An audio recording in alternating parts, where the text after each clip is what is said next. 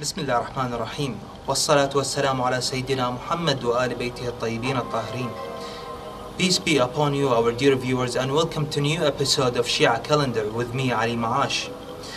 We send our warm congratulations to the Imam of our time, Al-Mahdi al-Muntazar. May Allah hasten his reappearance, and to the whole Islamic world on this happy occasion on the 4th of Sha'aban, which is the birth of Abu al-Fadl al-Abbas, peace be upon him.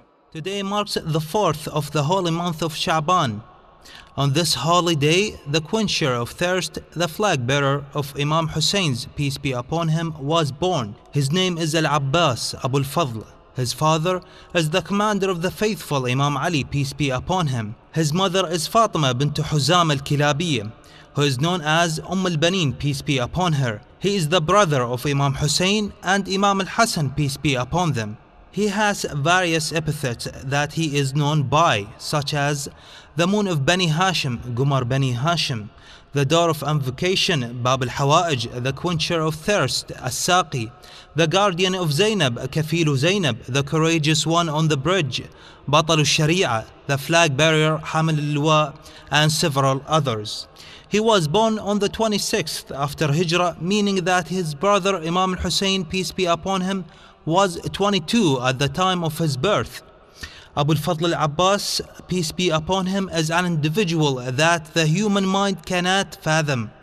History has not given us too much about him, but from what we do have, we are able to paint a beautiful picture. My dear viewers, the story of Al-Abbas, peace be upon him, begins when his father, the commander of the faithful, Imam Ali, peace be upon him, went to his brother Aqil to ask him to find him a wife that comes from a courageous family of valiant warriors and horsemen. The Imam, peace be upon him, knows by the will of Allah that his son Imam al-Hussein, peace be upon him, will face oppression, and so will his daughter Zainab, peace be upon her. Henceforth, the Imam, peace be upon him, is looking for the wife that has been raised by pious, courageous and valiant warriors. He wants a son to protect the divine command of Allah subhanahu wa ta'ala. The Imam, peace be upon him, goes to Aqil because Aqil was known to have knowledge of the tribes and their lineages. A great son must come from a great mother. The Imam, peace be upon him, is looking for that mother that will raise Al-Abbas, peace be upon him, to be one who understands Imama, means the divine authority and command. The report is as follows. The Imam says to Aqil, "Find me a wife that has been born amongst the courageous and valiant warriors from the Arabs, so that I may marry her, and she will bear for me a child that will be a valiant warrior and a horseman." Aqil said, "Approach al-Banin al-Kilabiyya for marriage, for there is no one amongst the Arabian tribes that are known for their courage than her forefathers." The Imam approached al-Banin, peace be upon her, and married her. She bore for him the valiant warrior Al-Abbas, peace be upon him, and after him Abdullah, Ja'far, then Uthman. From the book Umdat al-Talib, page 357. al-Banin, peace be upon her, fulfilled the request of Imam Ali, peace be upon him, and she raised her children under the veil of Imama. The outcome of this beautiful marriage led to 4 of her children being martyred on the plains of Karbala for the sake of protecting the Imam of their time, Hussein ibn Ali, peace be upon him. Abu al-Fadl al-Abbas, peace be upon him, was raised in the best of households, a household of honor, generosity, humility, knowledge, courage. Any excellent characteristic found in humanity can be found in Al-Abbas, peace be upon him. He was raised by his mother, Our Lady al-Banin, peace be upon her, to never call his brother Hussein by his name, but always by Master, Sayyidi. This is what makes Abu al-Fadl al-Abbas, peace be upon him, so special, is the fact that he understands the true meaning of Wilaya, which is why when we look towards Karbala, we see a shrine in his name wherein millions of visitors visit him every year. Visitors totaling number not seen in history, 23 million and counting in less than 10 days.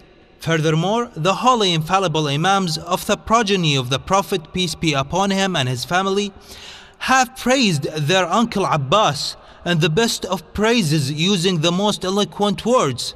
We have a report by Imam Sadiq, peace be upon him, in which he says, "Our uncle Al-Abbas had a penetrating insight into the matters of this world and hereafter. He was strong and concrete in his belief, means faith. He fought the holy war, jihad, with Abu Abdullah, peace be upon him, and gained grand blessings in his sacrifice, and died as a martyr." From the book of Maqtal al-Hussein, peace be upon him, Ibn al-Mukhannaf, page 176. Abu al-Mukhannaf al-Azdi says, Al-Abbas was a courageous and valiant warrior and a horseman. Wide shoulders and tough body. When he rides his horse, his feet touch the ground. Also from the book of Maqtal al-Hussein, peace be upon him, Ibn al-Mukhannaf, page 176. As you can see from the testimony of Imam al-Sadiq, peace be upon him, the great honor and status that Abu al-Fadl al-Abbas, peace be upon him, has. The greatest test that befell him was when he was by the Euphrates River and held the cold thirst-quenching water in his hand. He could have drank that water, but his belief in Allah and the Imam of his time overcame his desire to drink. He threw the water and said, "This is not from my religion, for me to drink cold water when my brother and his women are thirsty." A grand test from Abu al-Fadl al-Abbas, peace be upon him, and winning this test could be one of the main reasons in which Allah has given him such a high status that those who have a request go to him and ask him, which is why he is known as the door of requests and invocations. The visitors today can all testify that he never leaves one who asks him alone, and this could be because he never left the side of his brother till both of his hands were cut off and his heart was pierced with the lance. Abu al-Fadl al-Abbas, peace be upon him, rejected the offer of safety from the enemy, and this story is well known and narrated. It is reported that when Abdullah ibn Abi Mahal ibn Huzam, who is a cousin to Abu al-Fadl al-Abbas, peace be upon him, said to him, "You and your family from the tribe of Huzam will be in our safety. Will you accept?" Abu al-Fadl al-Abbas said, "We do not need your safety, for the safety of Allah is more better for us than the safety of the sons of Sumayyah." From the book of Tariq al-Tabari, Volume 4, page 314. Abu al-Fadl al-Abbas, peace be upon him, rejected this treacherous offer of this evil man because he knows that truth and honesty lies with his brother Hussein, and that he has a status and level waiting for him that cannot be reached unless it is via martyrdom. What brings even more joy in reading about this incident is the incident that follows, in which the cursed man Shimr ibn Dhil-Jawshan said, "O son of my sister Abdullah, Ja'far, Abbas and Uthman." Imam al-Hussein, peace be upon him, said, "Answer him even though he is fasiq." Fasiq means corrupt disbeliever, for he is related to you through some of your uncles. They said, "What is it that you need?" Shimr said, "O sons of my sister, you are in our safety. Do not kill yourselves by fighting with your brother Hussein, and hold your ground by submitting to the commander of the faithful Yazid." Abu al-Fadl al-Abbas, peace be upon him, said, "May your hands perish. May Allah curse the one who sent you with this provision. O enemy of Allah, do you ask us to leave our master and our brother Hussein, son of Fatima, peace be upon her, and go under the command of the cursed tyrant, who is the son of the cursed forefathers?" After these words by Abu al-Fadl al-Abbas, peace be upon him, Shimr returned to his camp angered by the words uttered by Al-Abbas. As you can see, my dear viewers, Abu al-Fadl al-Abbas, peace be upon him, never left the side of his brother al-Hussein ibn Ali, peace be upon him. He stayed by his side until he was slaughtered in Karbala on the 10th of Muharram, on the day known as Ashura. He is buried in Karbala and was buried by his brother's son, al-Imam al-Sajjad, peace be upon him. And his golden dome continues to shine with radiance of the divine till today. Abbas, who knows Abbas, my dear viewers? No matter what we say, we cannot grasp his status.